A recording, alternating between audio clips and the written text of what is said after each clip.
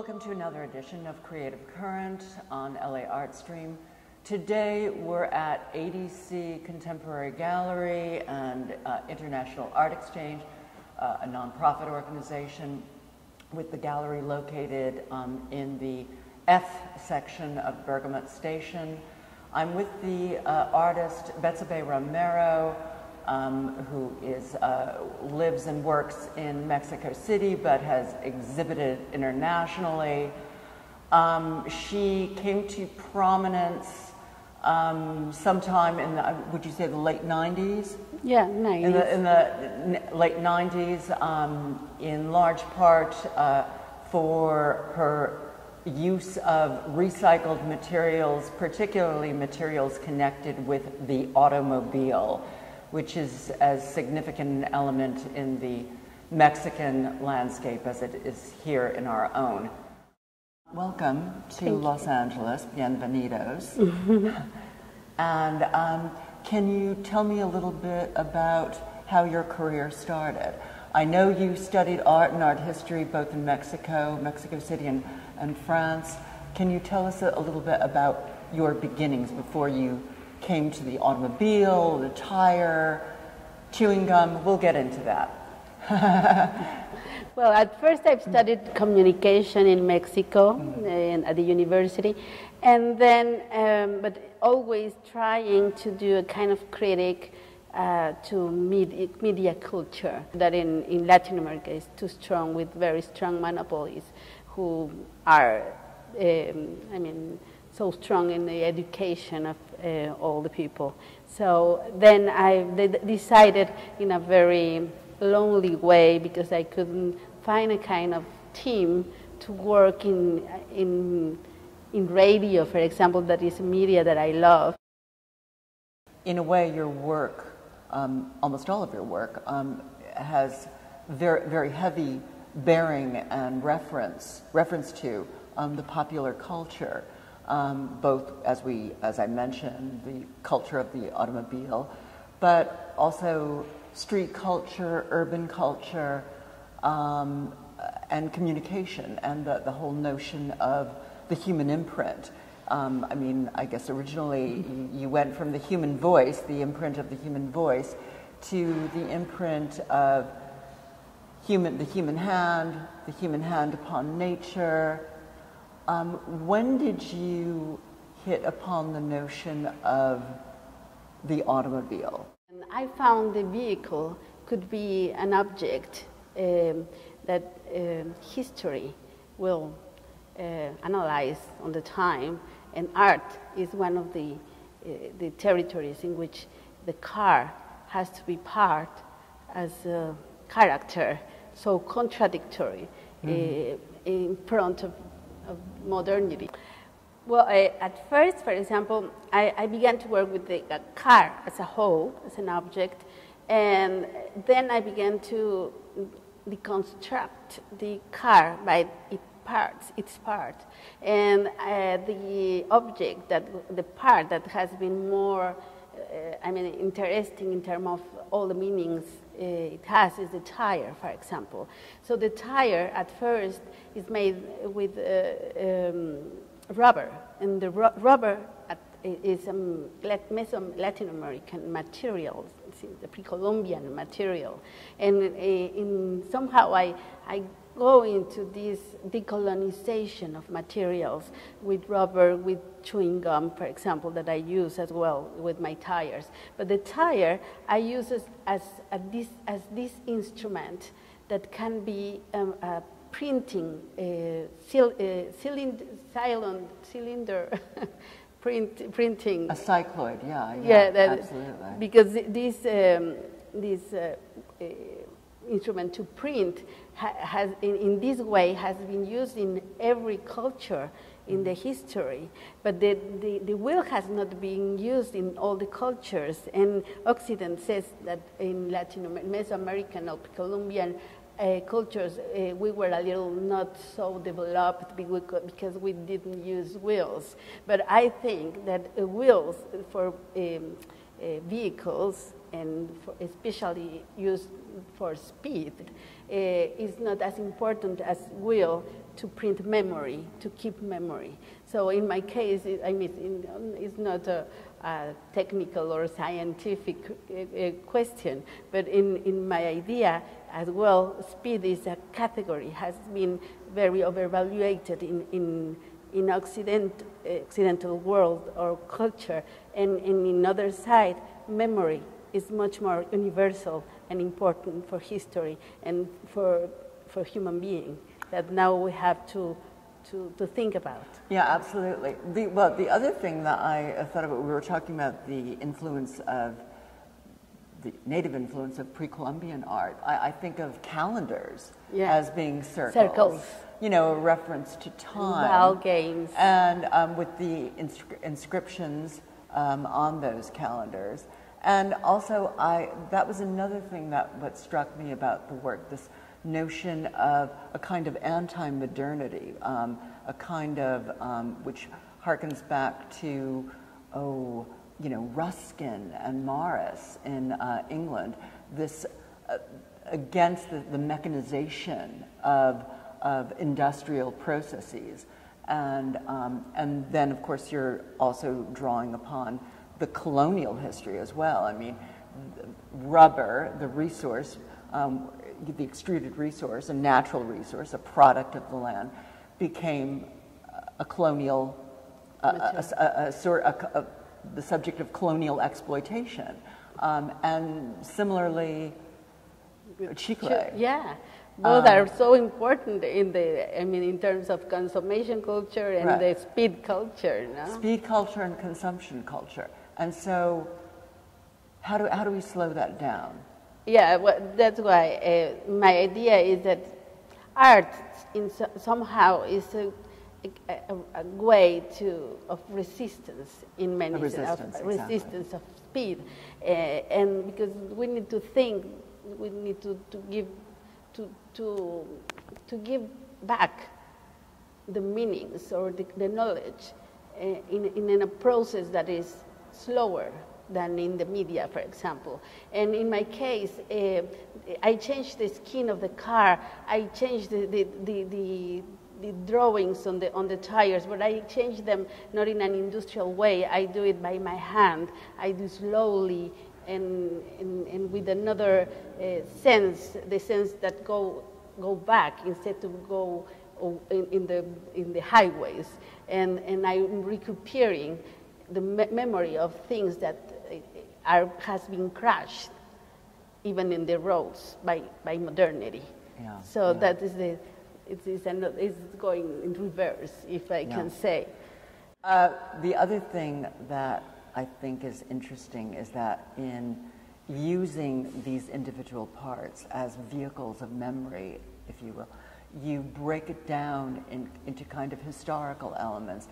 One of the first global moments in the world has been after the conquest in Latin America in the 16th century.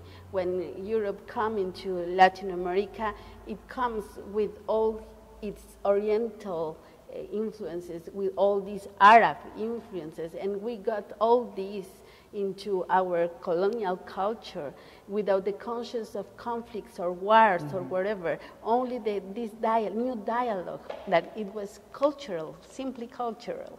And so in Mexico we adopted, for example, some ceramic traditions as Talavera de la Reina that is very Spanish, but coming from China, and and then the porcelain, but then very worked by Arabs. And now, if you ask in Mexico, from where is all this culture in this ceramic, and Mexican people think that is absolutely Mexican, no? And all this has been a global incorporation of every influences in a cultural dialogue, because I think in culture that is possible. It's in politics or in economics where they invented that we are totally separated and with boundaries everywhere, no? Right. That's why I like how you say that I use as vehicles, because the tire in the car has been as well symbolical vehicles to get into another references in history, but as well to get another kind of publics to contemporary art, because I try to work the cars, if it's possible, in the streets and with communities, and in this work I get out of these white cubes. And I think the work itself naturally gives itself to a more expansive treatment. You want to move beyond the white cube into the streets. That's the natural place for it, and beyond, and keep moving. I mean, two things that I just was thinking about. Number one, the idea that of, in a way, unpacking this cultural baggage, if you will, like piece by piece by piece, as you said, from, you know, North African, Arabic sources, through Spain, through its, you know, influx into the Americas, and then beyond that, the idea of something that takes root here and keeps growing, this notion of megalopolis, you know, which it's, you know, its natural growth is both upward and outward. It's to move up and to move around. So naturally, you're going to be moving out of a white cube and between borders. How do borders break down in your work? That's another thing that your work is about. The very notion of mobility. What does mobility mean? Is it, I mean, in terms of consciousness, what is our reach? What is our extension? Yeah, what is interesting is how a real vehicle becomes a symbolic vehicle, and how I like to insist in how the human being is defined. It's more defined as a being moving, not as a sedentary being, as before we were defined. I think that now the mobility, the immigrations of movements all around the world, of groups of people, but as well in our individual life, I think all our changes in the life is the moments in which we can narrate our own stories, histories, or biographies, and I think it's very interesting for me how the car that is always a product of big brands, transnational brands, has so local cultures, even in the same country, like in the States, the car culture in East Coast is completely different than in West Coast, and even with the same brands of car. And when I go to another countries, in India, in Australia, in Egypt, the car meanings are locals as well. So these changes, these boundaries between local and global, individual and social, and elitist culture and popular culture are crossing, and I think that is interesting. Well, another contradiction that is interesting is that sometimes men are like the leaders in areas that usually we think as feminine areas in culture, as women in the kitchen, but the best chefs are men, or sewing, and the best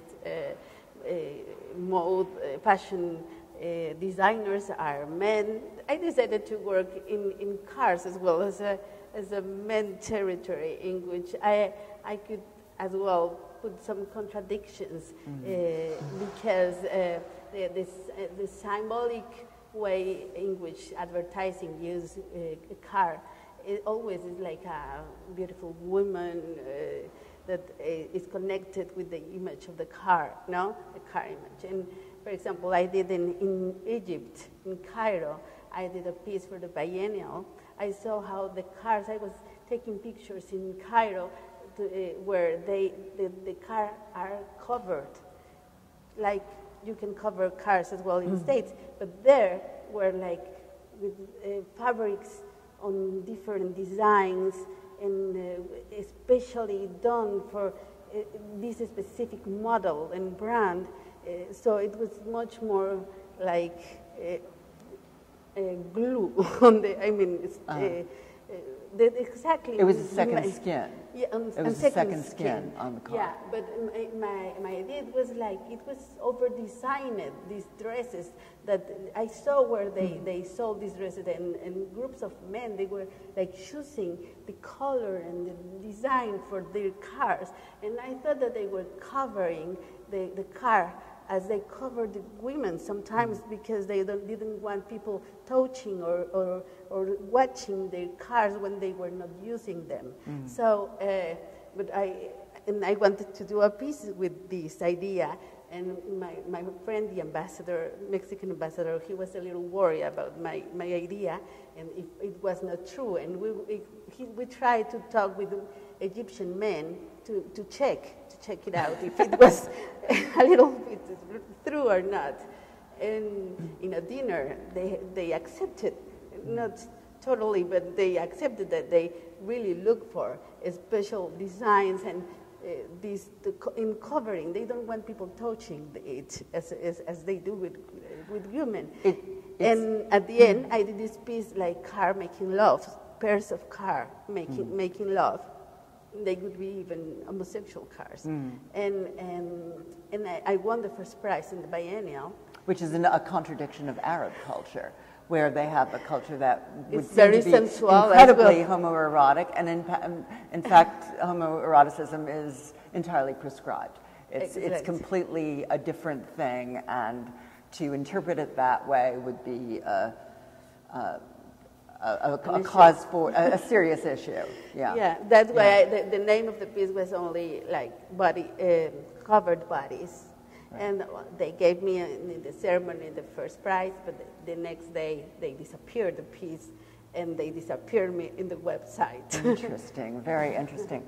It's funny, the two things here in America, the car has also been used via advertising as symbolic of social mobility, sexual and social mobility, certainly, and upward mobility even. Yeah.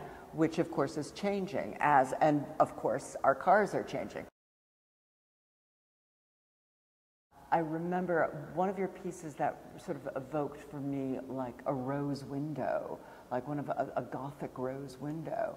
And I was wondering if you know, you were incorporating that kind of like French Gothic sort of motif into your work as well. I mean, there are all sorts of motifs, but well, this cut paper that as well is another kind of global manifestation that came from Spain, but that originally comes from China, and now in Mexican culture is all over the streets.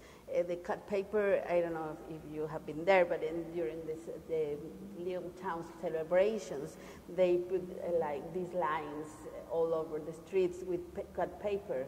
And this cut paper for me is this feeling of this capacity of celebration, of giftness that people always get. I don't know how, after problems, crises, poverty, they always get again this possibility to renew this little skin, because this paper is so fragile as our happiness. But again and again, each month, each 2 months, when there is a celebration, you see every little town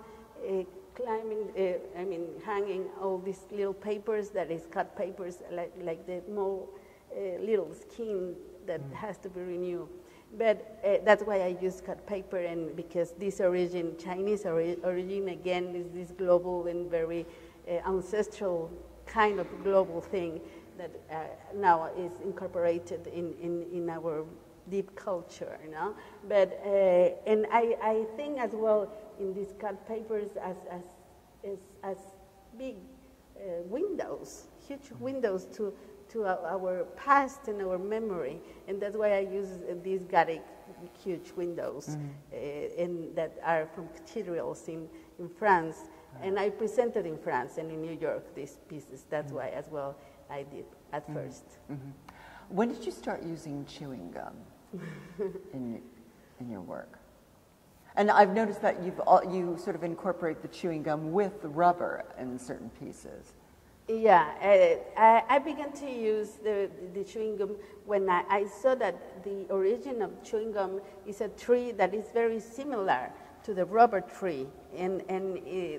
When I saw these origins and I saw the importance of the symbol of consummation culture of chewing gum, and I thought that at first I carved the memory that has been crushed, and I'm recuperating with all this work, but then the chewing gum comes and cover the memory, because the chewing gum culture is this, like something that you don't, the flavor that doesn't go deep, no? That you don't consume. So it's only these colors, no?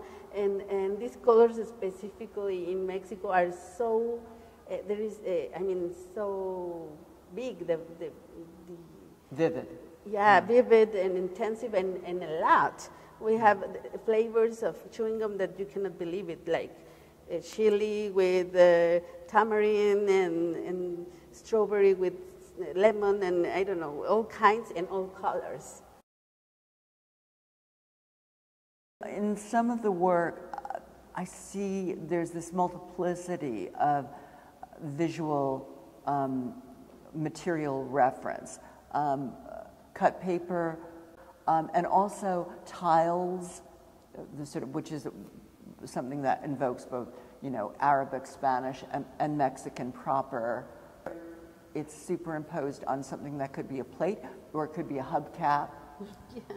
Well, I mean, you have mentioned very important things about this piece, but I only want to add that the name is that is a piece that has been roll and break. And I used all the opposite of these resistant materials that the car industry sells, that everything can be resistant to the weather and everything. In my case, is the opposite. I think memory, and I think to recuperate and to retrace it is very fragile. It lasts, but it's fragile as a Chinese paper, as a ceramic, as a porcelain. Now, this is something. These strips are on rubber. This kind of rubber is used to renew tires. That is something almost forbidden all over the world, but in Mexico and in some countries it's not forbidden, so you use this. And I carve, and because it's very dangerous to do that on tires, I use like that as iconography of sacrificial stones in pre-Columbian time, because these sacrificial stones usually are circles as the tires. They are very similar. The shape is similar as a tire, as well as the ball game on these pre-Hispanic sites. That's why I use this iconography, and it's mint chewing gum incrusted. The white is chewing gum. Oh, that's amazing. Oh, wow, I see. And what about this piece here? Now, you've done this with fenders. Fenders, yes. And this is covered with these scotch colors that people use to glue some parts of the car when they're broken, instead of buy the new one. Right. Maybe here is not very common, but in Mexico, this kind of type is a type that people use to arrange everything, even the door, the windows, the mirrors, the car mirrors. And it makes a reference again to something very ephemeral, and at the same time, connected to the mechanical process of an automobile, like a radiator fan or something, and at the same time, something very ephemeral, something like a kite, a whirlwind, something that is going to be blown away and that's going to vanish in, a moment, in a blaze of color. So and I think in LA is the place in which I've seen much more cars in the world. I know it's a depressing phenomenon, but unfortunately, it's a very car city. It's the only place in which in an exhibition I had many years ago. It was my first exhibition with tires was in LA. Actually, and it was the only place in which the visitors could tell me the brands of every single object. I'm sure. Yeah, I'm sure they can. Well, I hope there are many, many more crossings of the border here into LA, into our very California car culture, and with all of your insight and amazing art. Thank you very much, Betsabee Romero. Thank you very much.